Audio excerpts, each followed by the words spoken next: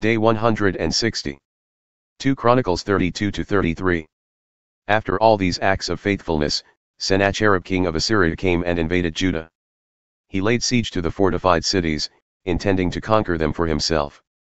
When Hezekiah saw that Sennacherib had come to make war against Jerusalem, he consulted with his leaders and commanders about stopping up the waters of the springs outside the city, and they helped him carry it out. Many people assembled and stopped up all the springs and the stream that flowed through the land. Why should the kings of Assyria come and find plenty of water? They said. Then Hezekiah worked resolutely to rebuild all the broken sections of the wall and to raise up towers on it.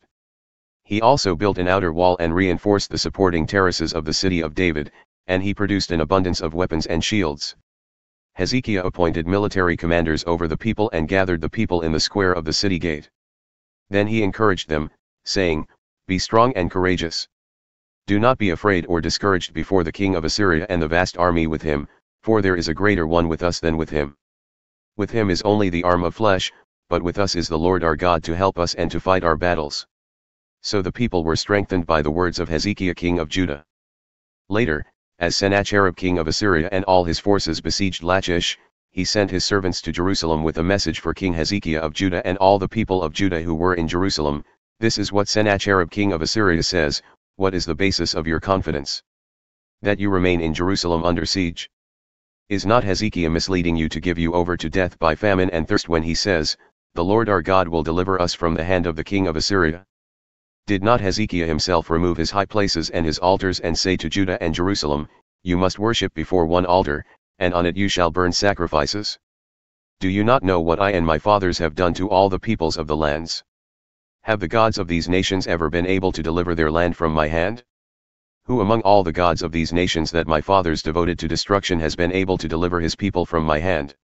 How then can your God deliver you from my hand? So now, do not let Hezekiah deceive you, and do not let him mislead you like this.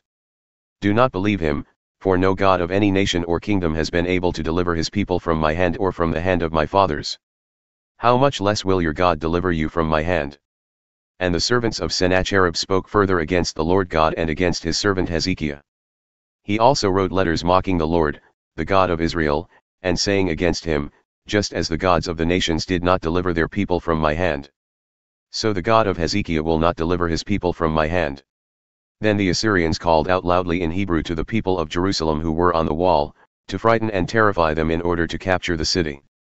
They spoke against the God of Jerusalem as they had spoken against the gods of the peoples of the earth, the work of human hands.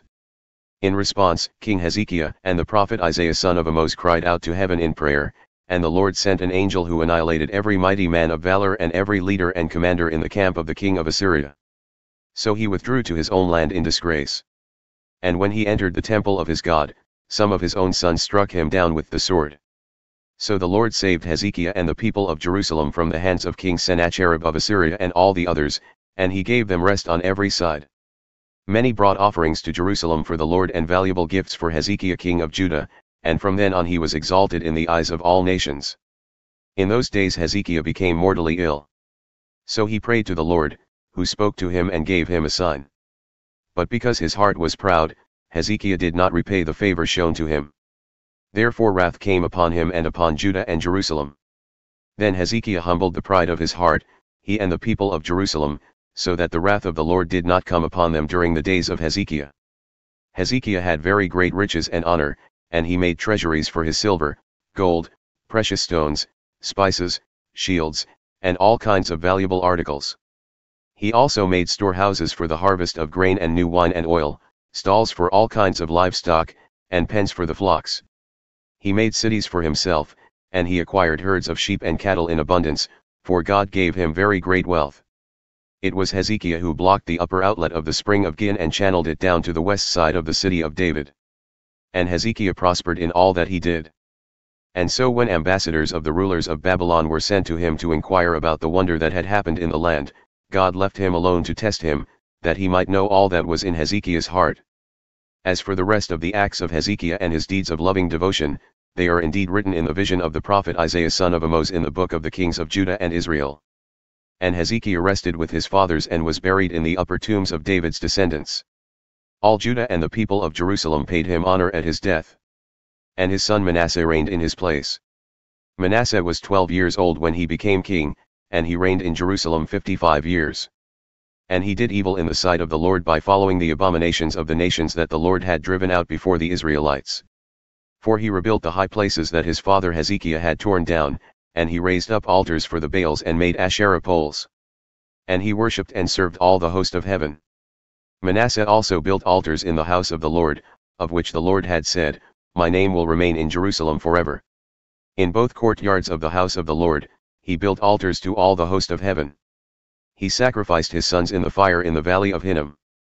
He practiced sorcery, divination, and witchcraft, and consulted mediums and spiritists.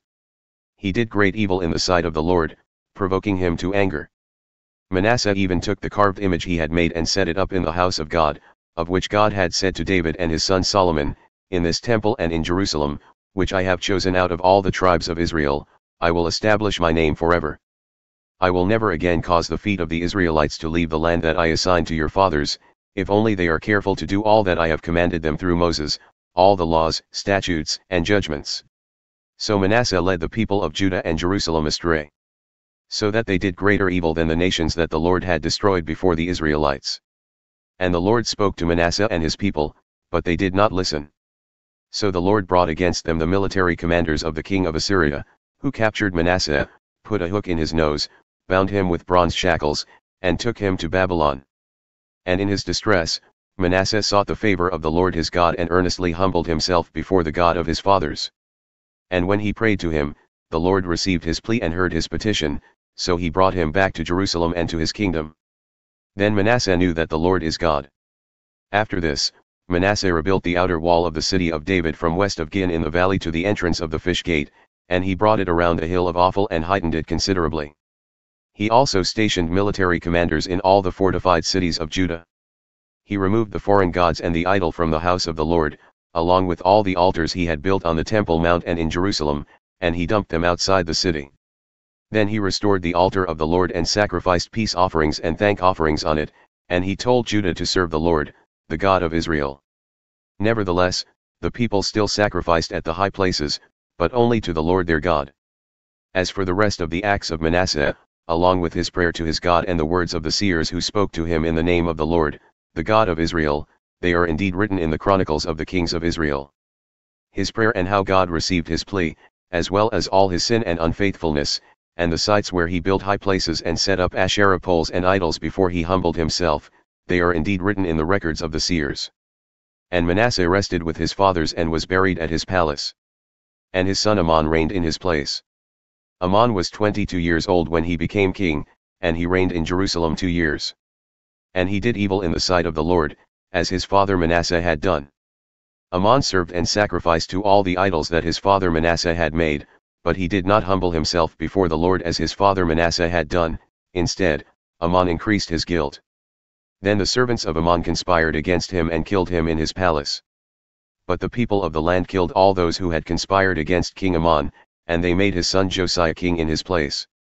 John 18 verses 19 to 40.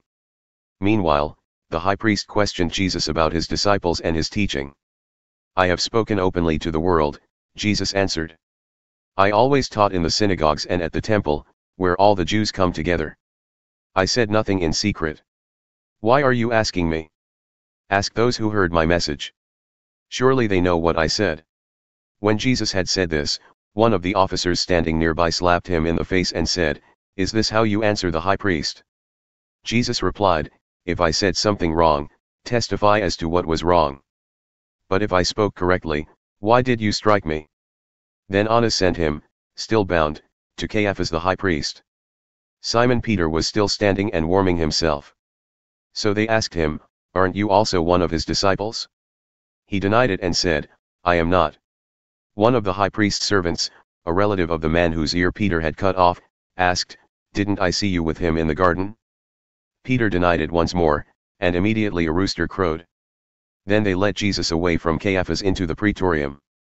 By now it was early morning, and the Jews did not enter the praetorium, to avoid being defiled and unable to eat the Passover.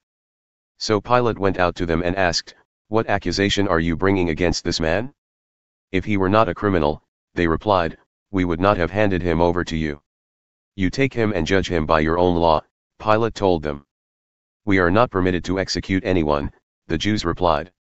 This was to fulfill the word that Jesus had spoken to indicate the kind of death he was going to die. Pilate went back into the praetorium, summoned Jesus, and asked him, Are you the king of the Jews? Are you saying this on your own, Jesus asked, or did others tell you about me? Am I a Jew? Pilate replied. Your own people and chief priests handed you over to me. What have you done? Jesus answered, My kingdom is not of this world. If it were, my servants would fight to prevent my arrest by the Jews. But now my kingdom is not of this realm. Then you are a king. Pilate said. You say that I am a king, Jesus answered. For this reason I was born and have come into the world, to testify to the truth. Everyone who belongs to the truth listens to my voice. What is truth? Pilate asked. And having said this, he went out again to the Jews and told them, I find no basis for a charge against him. But it is your custom that I release to you one prisoner at the Passover. So then, do you want me to release to you the king of the Jews? Not this man, they shouted, but Barabbas. Now Barabbas was an insurrectionist.